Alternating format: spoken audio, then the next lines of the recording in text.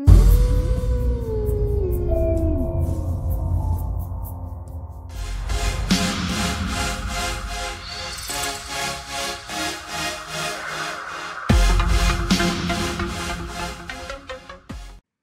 again, ladies and gentlemen. Dr. Bolin here with you for another session of Microbiology Bootcamp. Our topic here is going to be Group A Beta-Hemolytic Strep, also known as Strep pyogenes. Now, if you're going through these videos in sequence, we've already talked about staph, we've already talked about alpha hemolytic strep, and now we are going to talk about the beta-hemolytic streptococci. And there are two groups of beta-hemolytic strep, conveniently named Group A and Group B. Group B will be the topic of our next talk, which is Group B, which is Strep agalactiae. Group A is Strep pyogenes. So when you hear Group A beta-hemolytic strep, Strep pyogenes should be what comes to mind because it's the only important one, and you may hear Group A beta-hemolytic strep or Strep pyogenes. They're really interchangeable, so you need to know both terms. All right? If you haven't yet, please consider subscribing to my Patreon at www.patreon.com/pwbmd. You can get there by clicking on the I button up here or below in the description of the video.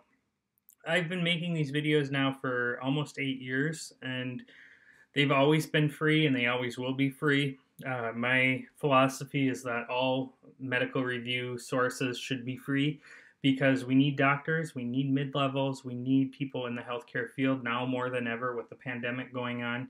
And there are a lot of resources out there that charge you an arm and a leg, and I just think that that's wrong. Even though, yes, it does take labor to go into this. This is a labor of love, and we should be training our successors for free. That's part of our Hippocratic oath, is that we don't charge for medical education. Unfortunately, it's become a big racket. But I do appreciate voluntary donations to help offset the cost of these videos, because they do take time and effort and time away from my family, time away from my job, and so forth. So if you consider chipping in a little bit, it really helps. I really appreciate it. If you can't, I understand. I was a medical student once upon a time, and I was broke as hell. So I get it.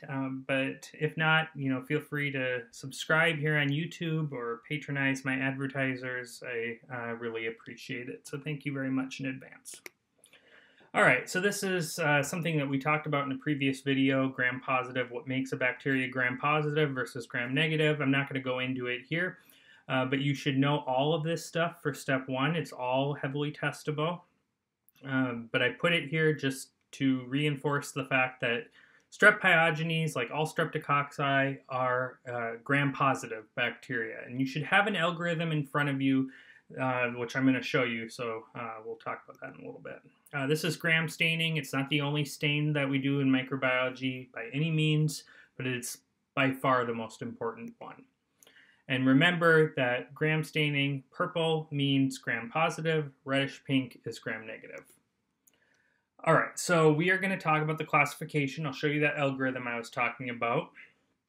You need to know how each bacteria is classified. And so every video I do, I'm going to talk about classification of organisms. And is this important for clinical practice? Absolutely not. But it is important for step 1. If you're taking step 1, you've got to know with every bacteria its aspects of what makes it that particular bacteria. You can often get questions on step 1 that'll give you a clinical vignette. You know the bacteria that's causing the disease, but then they'll ask you, is this bacitracin sensitive or resistant? Is this PYR positive or negative? Does this grow in 6.5% sodium chloride or not? It's not clinically relevant, but it is tested. So, I'm making these microbiology videos because in my infectious disease videos that I've made focusing on step 2 and step 3, I don't talk about that. And I know that some of you out there are international students who maybe haven't taken step 1 yet. So this is important stuff that you'll need to know for that. If you're a first or second year medical student here in the US, you'll definitely need to know that for your step 1. So we'll also talk about characteristics, lots of virulence factors and toxins, probably more for Strep pyogenes than any other bacteria that you'll talk about in microbiology. We'll talk about diseases and sequelae, primarily focusing on how those virulence factors play into that, the symptoms, really how to diagnose it. We're not going to talk so much about the treatment and management. That's more step 2 and 3 stuff. If you really want to know about that, go to my infectious disease talks. I talk about that ad nauseum. I'll give you this little story to help solidify this information. I am not a creative person, as you probably are aware by now, and I'm not too confident about these illustrations that I've made, but I put it together for you because it really helps to have a visual way of remembering this stuff, particularly with strep pyogenes, because there's so much associated with it. Hopefully it will help. I can't guarantee I'm going to make one for every single pathogen that we're going to talk about, just because it takes me forever, and it's really a challenge for me because I'm not I'm just not right-brained at all. So hopefully you'll find it helpful. We'll get to that later. And then I put together a question for you, a step 1 style question. All right, this is the algorithm I was talking about. Now, I only put the details of gram-positive cocci because that's what we're talking about here. If I were to put all of this stuff, it would have taken up way too much space. So the reason this is important is because you need to know how to work your way forwards and backwards. So you've got something under the microscope that stains purple. Your next step is to figure out the shape. If it's a rod, it's a bacillus. If it's a branching filament, then that's what it is. If it's a sphere, it's a cocci. So once you know it's a cocci, then you need to know, is it catalase positive or negative? If it's catalase positive, it's staph. If it's catalase negative, it's strep. Simple as that. Or you can just look at the structure. If it clumps up in clusters, it's staph. If it forms chains, it's strep. Once you know it's strep, then you want to plate it on 5% sheep blood agar rather. And then you look at the hemolysis pattern. If it turns green, it's partial hemolysis, it's alpha hemolytic strep. If it completely hemolyzes and turns yellow, it's beta hemolytic strep. Okay? And we are talking here about beta hemolytic strep, and there's 2 groups. Okay, so let's say now you know it's beta hemolytic. Then your next step is to do a bacitracin sensitivity test. And this is just like the novobiocin sensitivity test that we talked about with the oxidase negative staph. It's just like the optogen sensitivity test that we talked about with alpha hemolytic strep. This just works the same way. And you'll know what's resistant and what's sensitive based on whether the bacteria grows around the disc of antibiotic that you place on the agar. If it grows around it, then you know it's resistant. If it doesn't, then you know it's sensitive, meaning that the antibiotic killed it.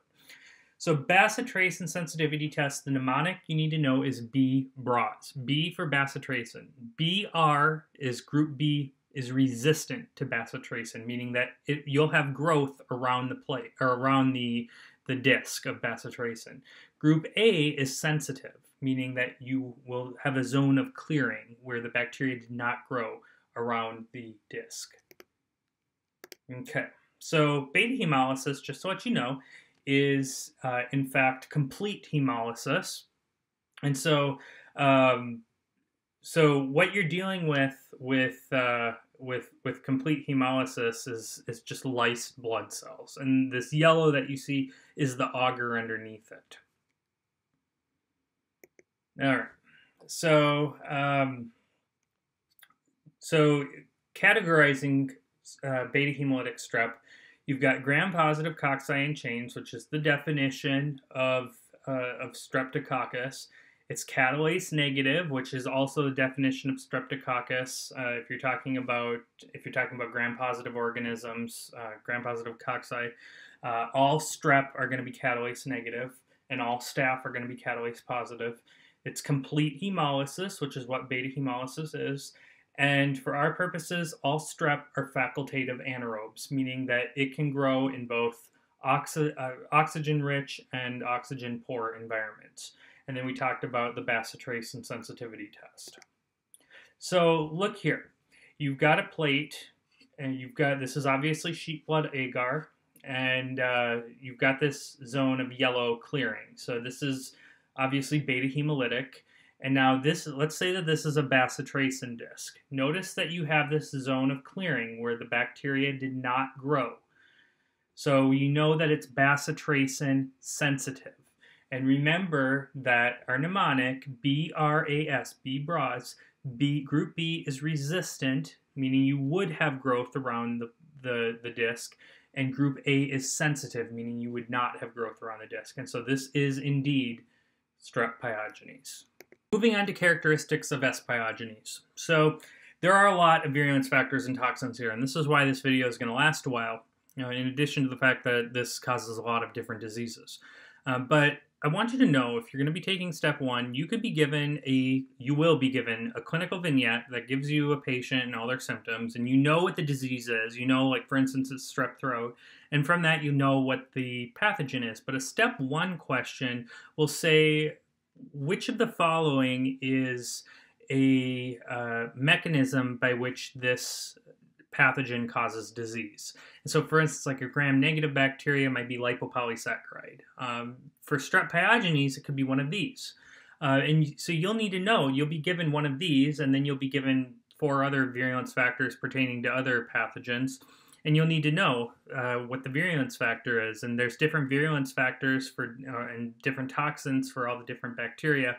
So you need to be familiar with all these and know that these pertain to S. pyogenes. Okay, so we're going to go through each of these. First of all, S. pyogenes, it is an encapsulated bacteria. We've talked about bacteria that aren't encapsulated. We've talked about ones that are.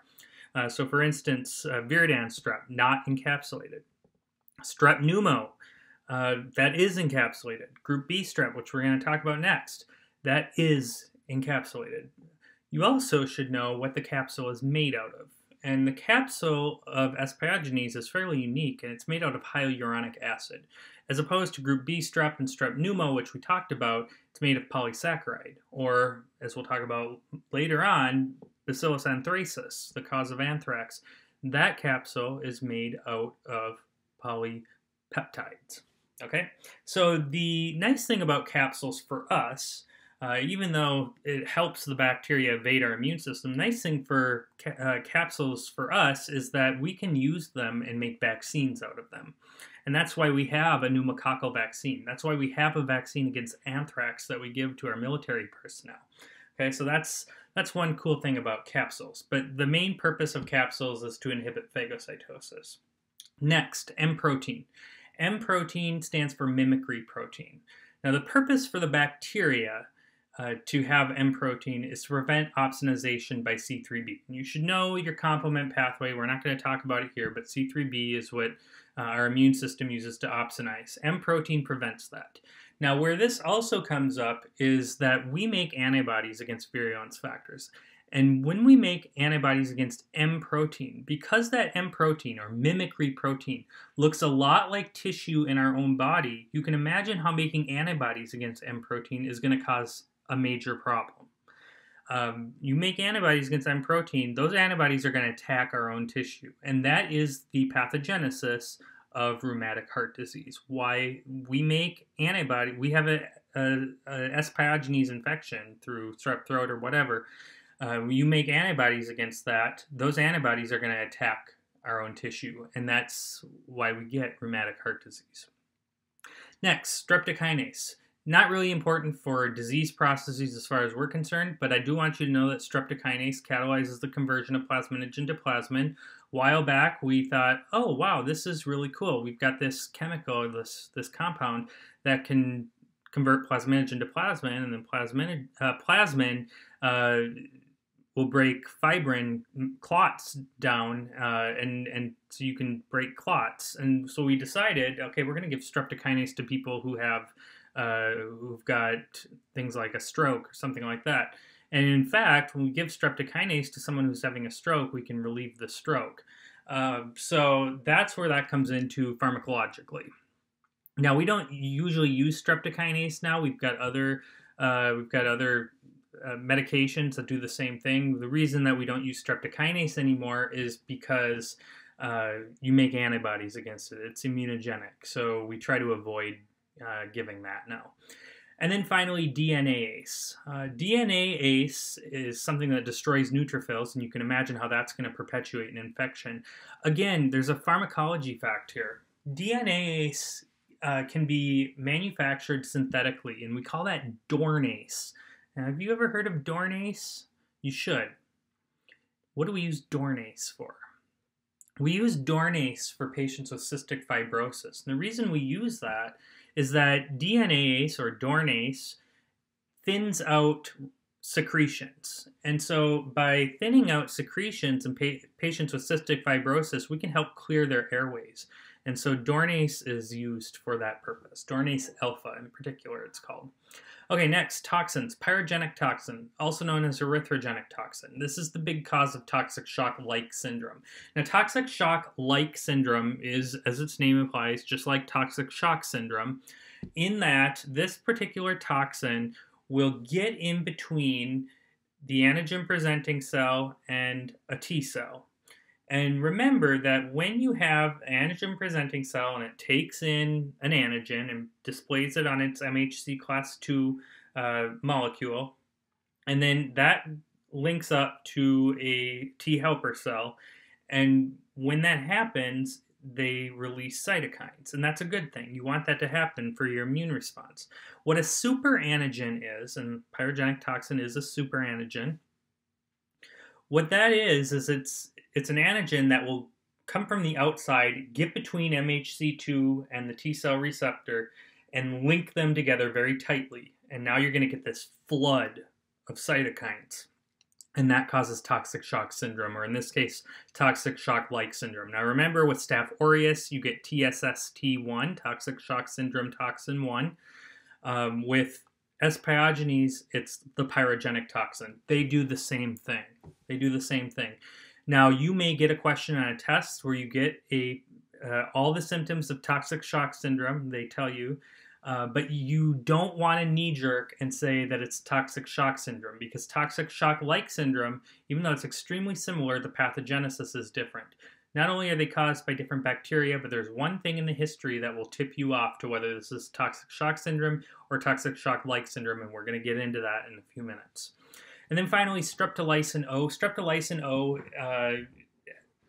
is important for two reasons that don't pertain to disease. First off, streptolysin O degrades cell membranes. It's what allows streptococci to be beta-hemolytic in the first place. And then also, when we make antibodies against streptolysin O, those antibodies are called anti-streptolysin O, or ASO, and those are the antibodies we look for when we do our rapid strep test.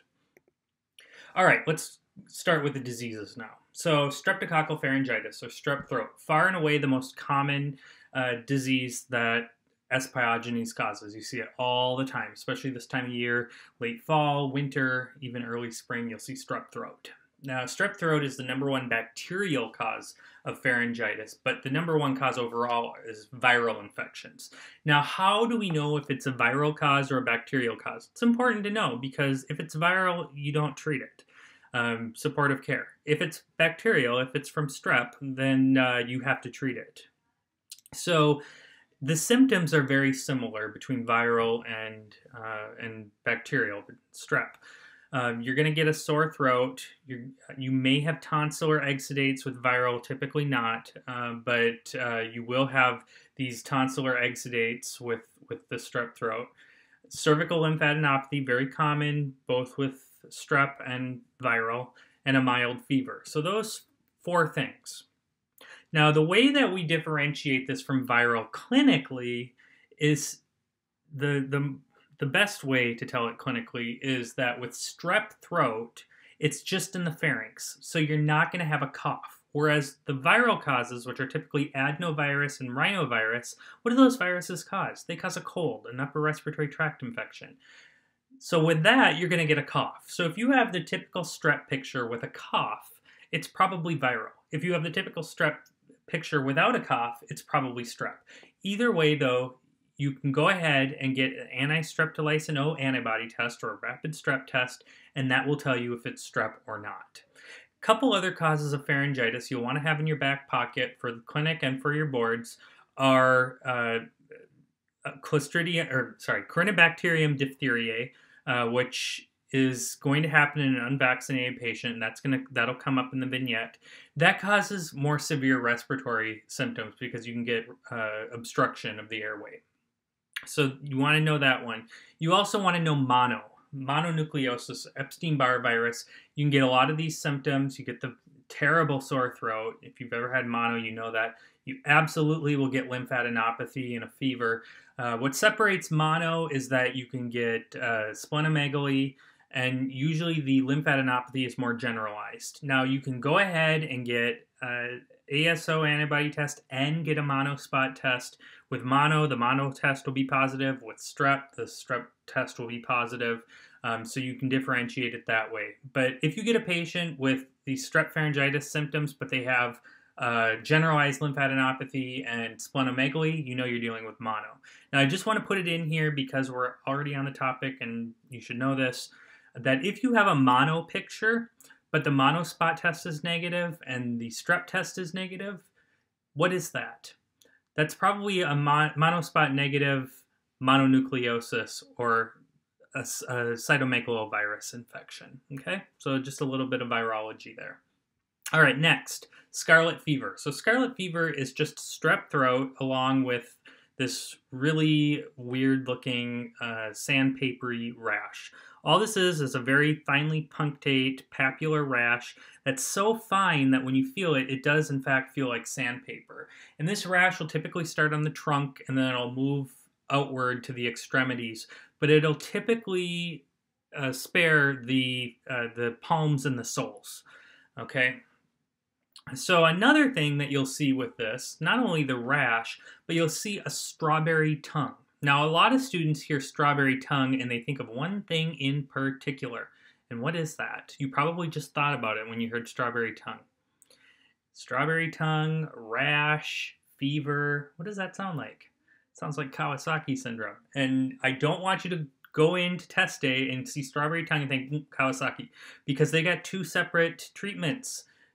With scarlet fever, you're going to get an ASO antibody test, diagnose that it's strep, and treat it with antibiotics. Kawasaki's, you're going to treat with aspirin because of the potential for vascular issues. Okay, so the two can look very similar with the rash and the fever and the strawberry tongue, but they are in fact very different, and you need to know to get an ASO antibody test.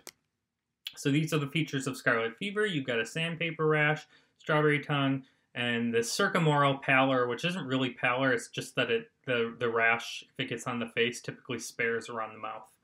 I noticed this when I was finding these pictures. Look at one of the authors of this picture. Name sounds familiar, A.S. Fauci, Dr. Fauci. So that's where we got that picture from. Okay, other diseases. Impetigo. All you need to know about impetigo is that it causes these honey-crusted lesions, which are it's just serum that crusts over. Typically happens on the face. It's in kids, and usually it's outbreaks at daycares and schools. Impetigo can be caused either by Strep pyogenes or Staph aureus. Next, erysipelas. This is an infection of the superficial dermis. What's important here is that it's sudden and that the margins are very well demarcated. Typically, erysipelas happens on the face, but it can happen anywhere. Erysipelas is almost always group A strep. Contrast that to cellulitis. Cellulitis is an infection of the deep dermis. Unlike erysipelas, it comes on very slowly, and it's got very indistinct margins. So it kind of fades as you move off from the cellulitis, whereas erysipelas is very abrupt demarcation.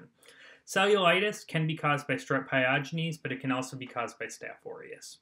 Next is necrotizing fasciitis. I kind of hemmed and hawed as to whether I wanted to include that on here. Strep pyogenes can cause necrotizing fasciitis, and the giveaway for necrotizing fasciitis is that you've got this sort of cellulitis-looking appearance to the skin, but then you also have crepitus, and crepitus is the dead giveaway for neck fash.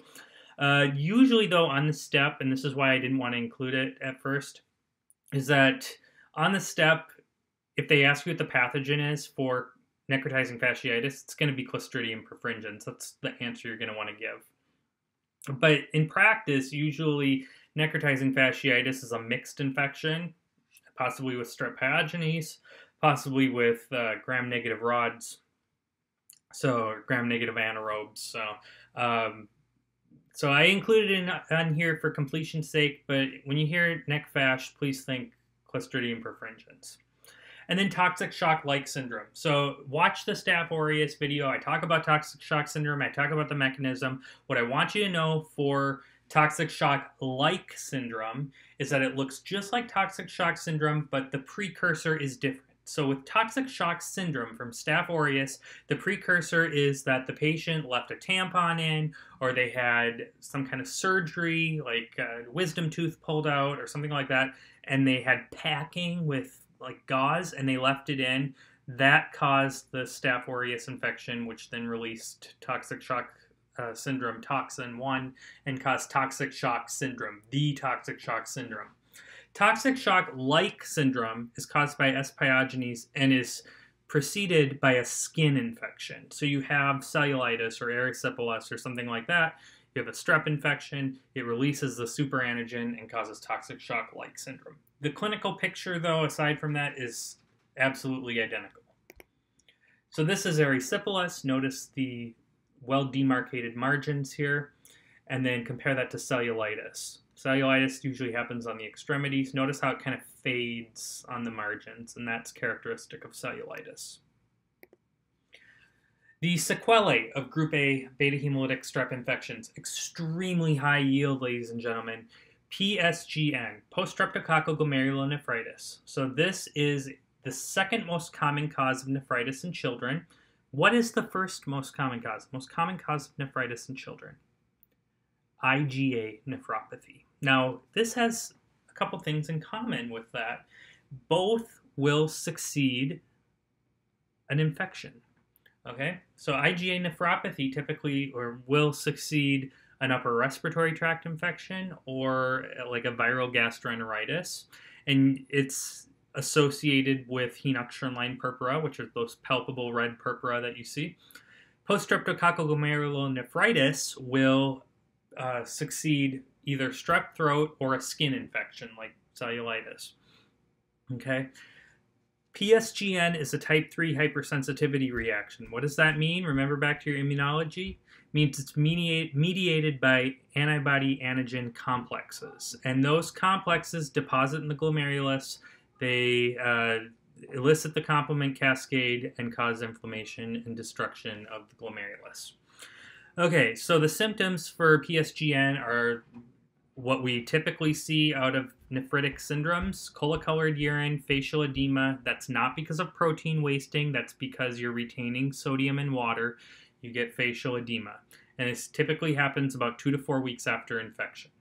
Diagnosis, really the best way to diagnose this is just by a clinical picture and then getting positive strep titers.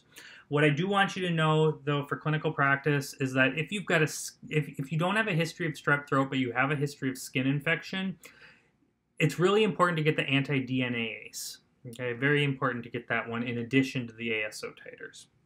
Another thing you may see come up on boards is they might ask you about the C3 level. And because this is complement mediated, the C3 level is going to be low because you're going to be cleaving off all the C3 you've got. Under light microscopy, you'll see hypercellular glomeruli, which is typical of many nephritic syndromes. And then under electron microscopy, which is much more specific to PSGN, you'll see subepithelial immune complex humps, and that's the immune complex deposition. Okay, this is not a pathology talk, so I'm not going to go into this, but this is for your own information. This is what they look like under light microscope and electron microscope. Next, the sequelae of rheumatic fever. So rheumatic fever, remember, it's that M protein, you make antibodies against it, it attacks your own tissue. That is the definition of a type 2 hypersensitivity reaction where you have antibodies against your own tissue. Very classic autoimmune problem. It also follows strep throat after a few weeks, and the symptoms of rheumatic fever can be remembered by the major criteria of Jones, J-O-N-E-S, but the O is a heart. J stands for joint pain, which is usually a polyarthritis or a polyarthralgia. A lot of times you won't see the inflammation, just the pain. The heart stands for carditis. It can affect any layer of the heart, but usually it's going to be an endocarditis causing a valvular lesion, usually on the left heart. Most commonly the mitral valve, but possibly the aortic valve too. It starts out usually with a stenosis, and then if it progresses, it will go on to a regurgitant lesion. N for nodules, subcutaneous nodules. Please don't confuse those with Osler's nodes, which we see with infectious endocarditis. The nodules are subcutaneous and they are not painful. E for erythema marginatum. I've got a picture of that. You'll see what that looks like. S for Sydenham's chorea, which is exactly what it sounds like. It's chorea. Diagnosis with titers. You can get ASO titers, but usually this is diagnosed with clinical criteria. Please do not confuse the endocarditis from rheumatic fever with the endocarditis from infectious endocarditis. Remember, infectious endocarditis generally happens in patients with pre-existing valve disease who have dental work done, and that's caused by the viridans group strep. Endocarditis from rheumatic fever is immune mediated. Okay, so it has nothing to do with bacteria other than you generated antibodies against bacterial component, which then went on to cause an immune reaction with your own tissue. This is how you remember the Jones criteria. It's useful here. Nice little picture that I found online. I do not have the artistic skills to make something like this. You'll probably know if you see anything that looks nice illustrated, I did not make it.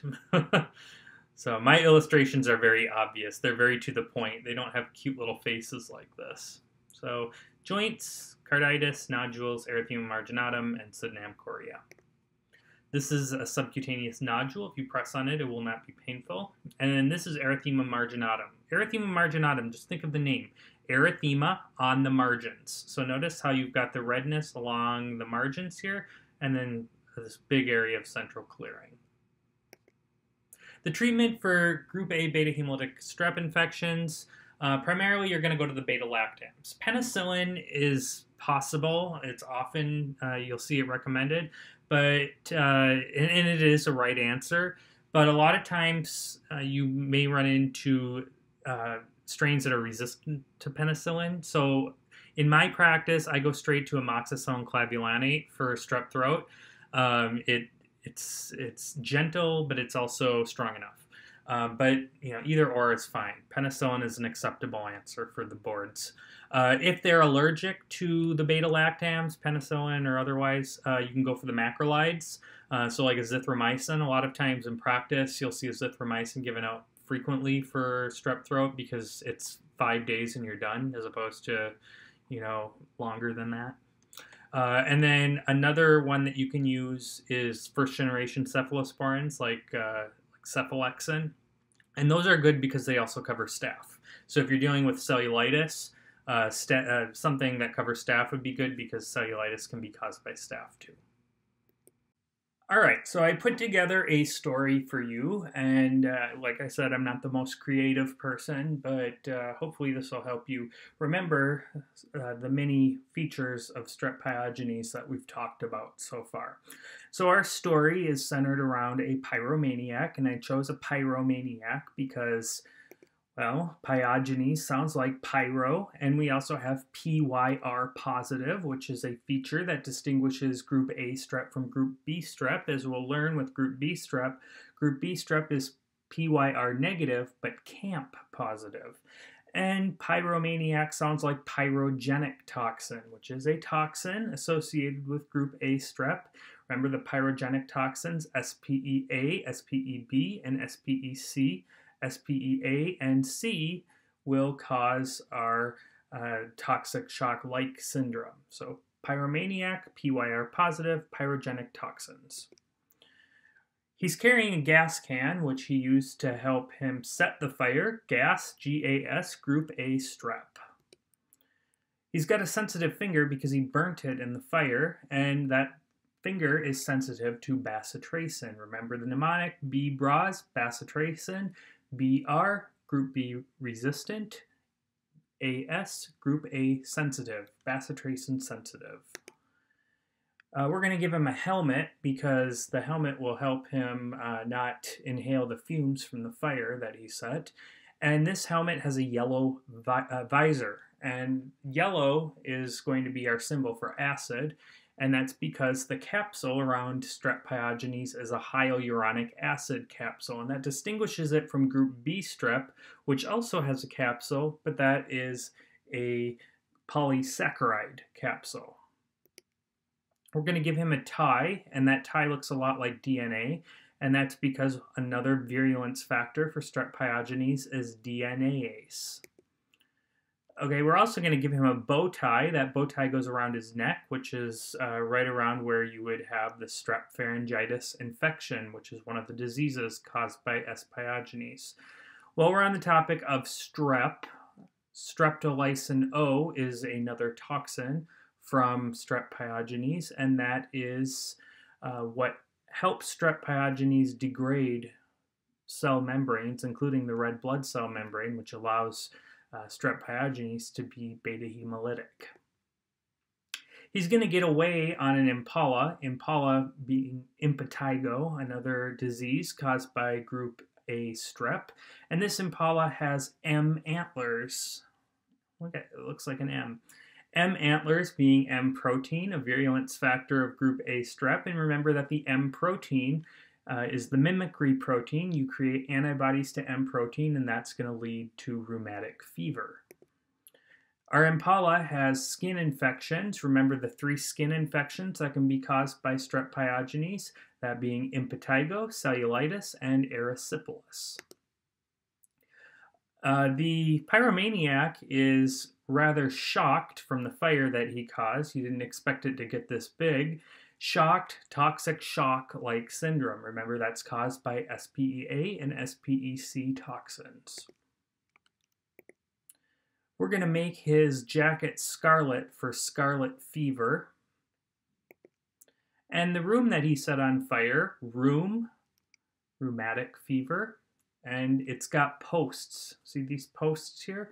For post-streptococcal glomerulonephritis. Rheumatic fever and post-streptococcal glomerulonephritis are 2 sequelae that can happen within a month of a strep pyogenes infection. And while he was running away, he dropped his purple pencil for penicillins. And I made it purple because purple is for gram-positive bacteria, and we use penicillins primarily for gram-positive bacteria. And while he is running away, he's being chased by a crow. Crow for macrolide.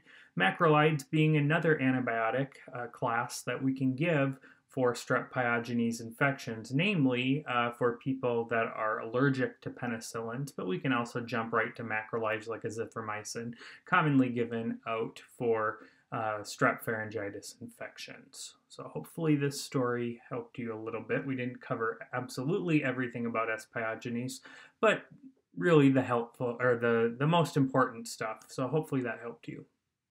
All right, let's finish up with a question. So a 9-year-old boy presents to the clinic with his mother complaining of a sore throat for the last 3 days. He's otherwise in good health. Vitals are within normal limits aside from a temperature of 100.6 degrees Fahrenheit. Physical exam reveals tonsillar exudates and a mild cervical lymphadenopathy.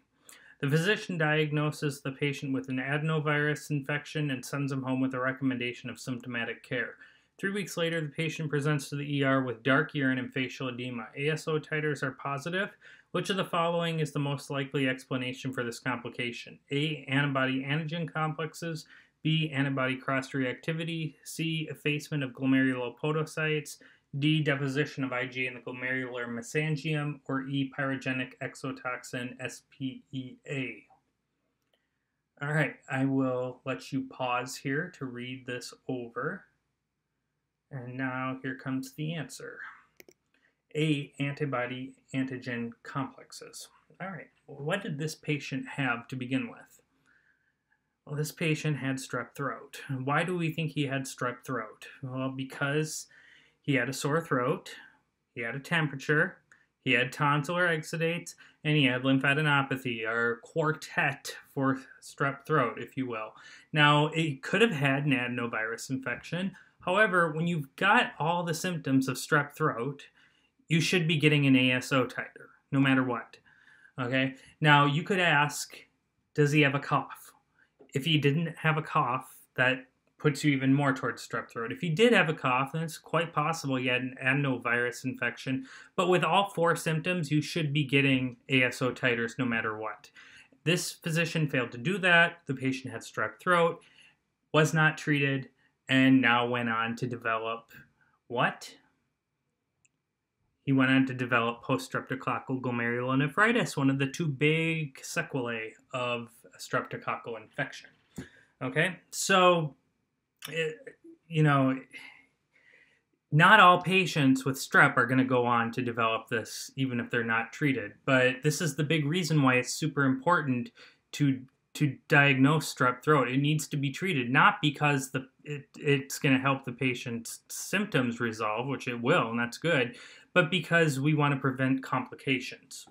So with the dark urine and facial edema, it really points towards post-streptococcal glomerulonephritis, especially with the past history of a apparent strep infection, and then the ASO titers confirm it. So always look for, if you've got a nephritic syndrome, which is what this is, always look for the history. You know, this could have just as easily been impetigo, all right? And I just want to bring this up. I recommend to remember this. PSGN can be caused by both a strep throat and a skin infection. And the way I remember that is PSGN affects the kidneys. You have 2 kidneys, so it can be from either. Whereas rheumatic fever is only from strep throat. It does not come from a skin infection. The way I remember that is that rheumatic fever primarily affects the heart. You've got one heart, and so it can only come from one thing. All right, so the reason that B is wrong is because that is the mechanism for rheumatic fever and rheumatic heart disease. C, what is effacement of glomerular podocytes? What is that? That's minimal change disease. And not only is minimal change disease idiopathic and does not follow an infection, but minimal change disease will give you a nephrotic syndrome. So you would not see the dark urine, you would see frothy urine because it's full of protein. And facial edema in PSGN is not because of a loss of protein, it's because of retention of sodium in water. Now with minimal change disease, you get a loss of albumin and you have a generalized edema. D is IgA nephritis, IgA nephropathy. And that does come after an infection, but it comes after a viral infection. So it could come after an adenovirus, an upper respiratory tract infection. It could also come after a viral gastroenteritis. But this patient has positive ASO titers, so they had strep throat.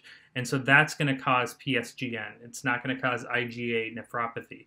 But they would look pretty similar in presentation. So if ASO titers were negative and the patient had a history of a cough with all this stuff, then we would be thinking IgA nephropathy. We would also look for, and you would be given on a step 1 question, you'd be given a history of something that looks like Henoch-Schönlein purpura, where you would have the palpable purpura and abdominal pain and stuff like that. And then E, pyrogenic exotoxin SPA, that is the cause of toxic shock-like syndrome, which is absolutely not what's going on with this patient. Okay, so we did it all. We got through S. pyogenes, a ton of stuff for step 1, but I tried to keep this as brief and concise as I could, but this is all stuff you got to know for step 1. So hopefully you got through this,